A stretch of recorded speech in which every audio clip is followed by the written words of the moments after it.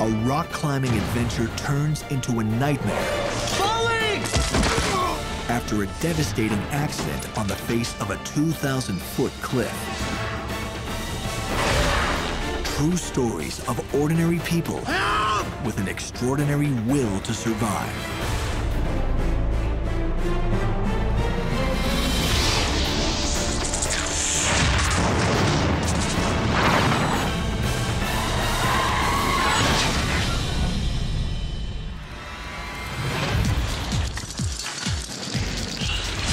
For cousins Ken Sherbenou and Craig Richard, rock climbing is far more than a sport. It's a tie that binds them. Ken and I have rock climbed together since we were children. Although we're technically cousins, he really is my brother to me. Him and I out climbing together, it's just an amazing thing. It's almost hard to put into words. On May 18th, 2006, the cousins set out to climb Colorado's Black Canyon, one of the most challenging climbs in the state. There's something very, very eerie about the Black Canyon. It gives you this very bewildering feeling like it's another world. The Black Canyon is challenging even before the climbing starts.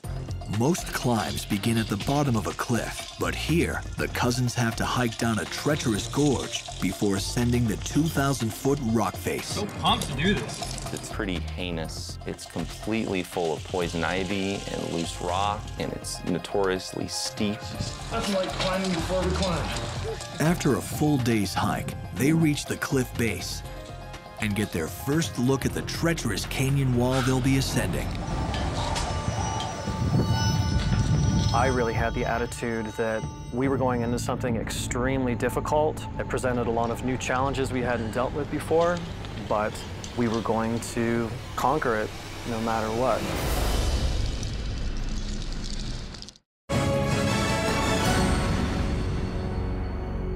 Two young climbers, Craig Richard and Ken Sherbenou, are attempting to ascend a 2,000-foot rock face in Colorado's Black Canyon. It's one of the most dangerous climbs in North America. Ken and Craig are expert free climbers who use only their hands and feet to pull themselves up by gripping tiny cracks in the rock. Ropes, harnesses, and anchor points are there to catch them if they fall. They must rely on each other to stay alive. In every section of climbing, the lead climber is doing all of the really difficult, physically challenging climbing. Ken and I, we always share the lead climb. Ken takes the lead. It's the most dangerous position because he can fall the farthest.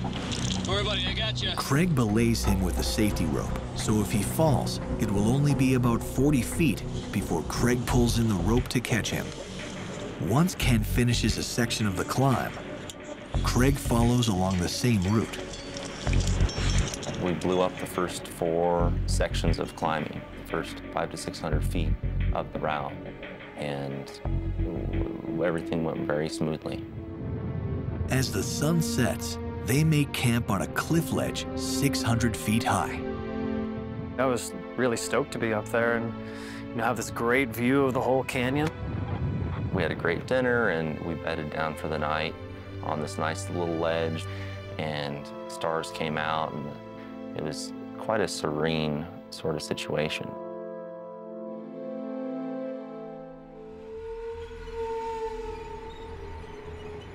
The next morning, the cousins start bright and early. They've got more than 1,000 feet to climb. Fueled by fresh legs and high spirits, they power up the rock. We're feeling incredibly strong. I personally was doing climbing moves and things physically with my body that I'd never done before in my life. 200 feet up, they have to carefully cross a band of fragile rock.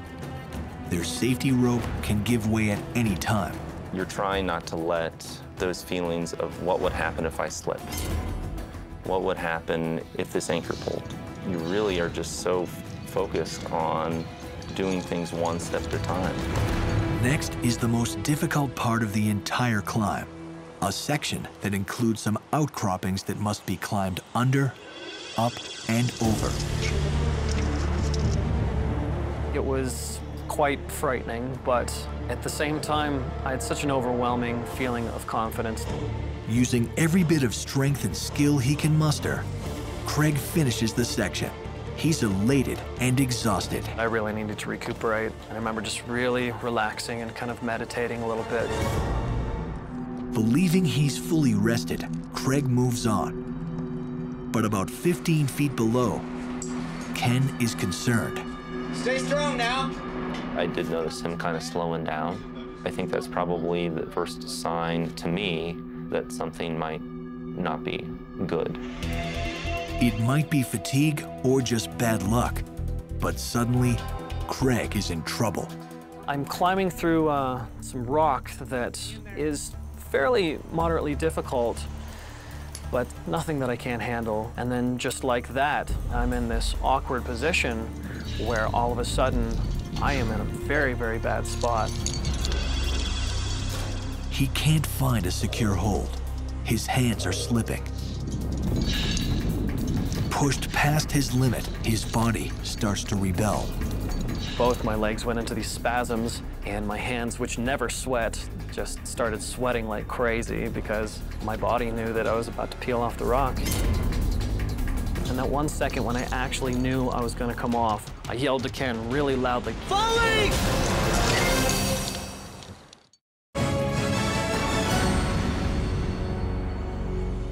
While ascending a 2,000-foot cliff in Colorado's Black Canyon, climber Craig Richard has reached his physical limit. He no longer has the strength to hold his position on the slippery rock face.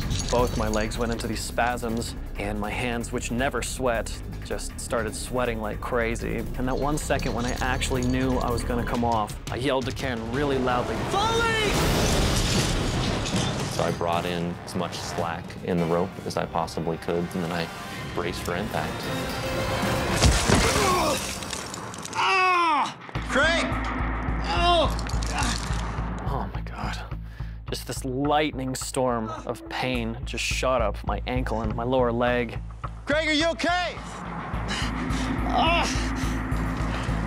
Craig. I examined his leg, and it was swelling pretty much immediately. Careful. It didn't look good. My very first thought was, well, I'll just get back up on the rock and start climbing. Maybe I can stand on it. Let me try to help me get up real quick. Okay. Good. Put some weight on it. Oh, no. There's no way. Suddenly, the climb is no longer about adventure. It's about survival. Craig's leg appears broken. They're low on food and water, stranded, with nobody close by to help them. We both realized that we immediately were in kind of a dire situation. We needed to make decisions fast, and we needed to decide what we're gonna do. They're marooned halfway up the cliff. Continuing up is impossible, so they must descend and make the incredibly difficult hike out. We had 2 ropes with us, and the idea was to rappel on those ropes for 5 or 6 different rappels. The way we had it worked out is that he would lower himself, and then I would lower myself. See you shortly, brother. Ken lowers himself below Craig so he can support his cousin during the most dangerous rappel of his life. It's 1,000 feet down to the canyon floor. The process is grueling, and for Craig, it's also incredibly painful.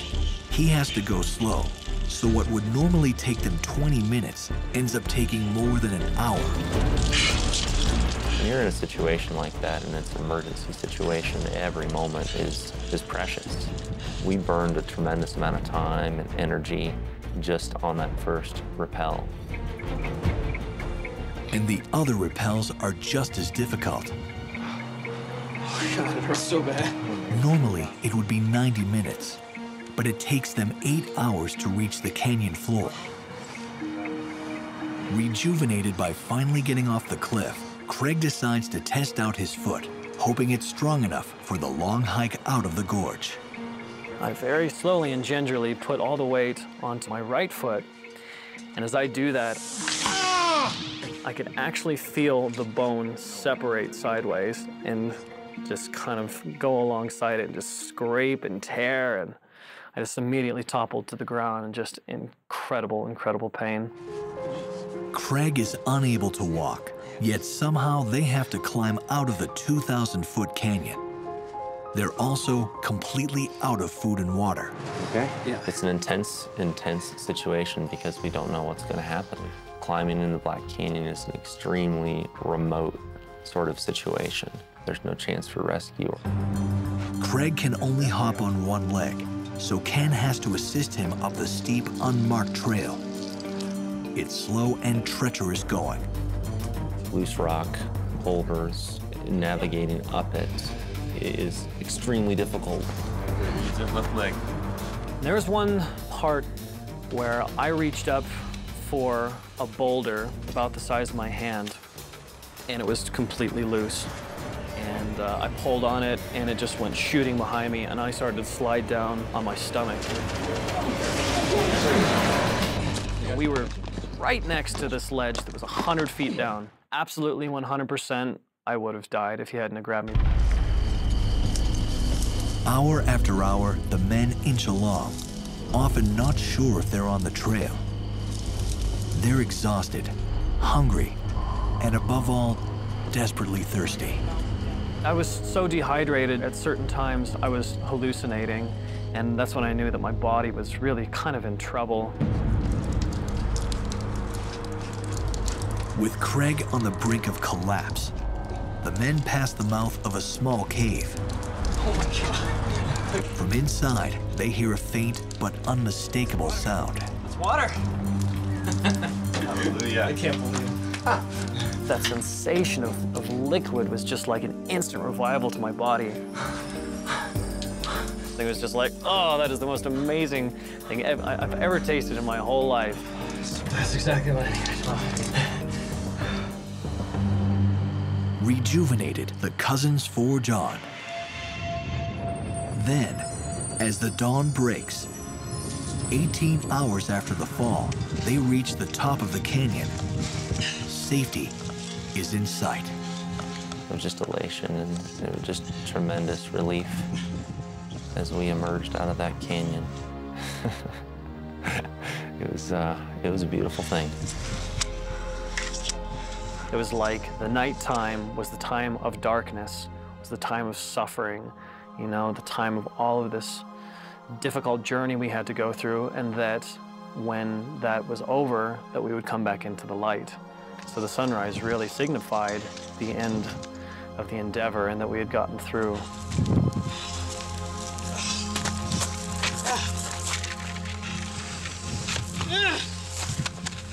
Ken rushes Craig to the nearest hospital, where they learn his leg is broken in 2 places. But just a few months later, he's back climbing with a cast on. Today, their bond is stronger than ever. The whole ordeal just made us stronger. It just made us closer family members, closer partners. After the Black Canyon experience, I don't think I ever really realized how much he would be willing to do for me in terms of really keeping me alive.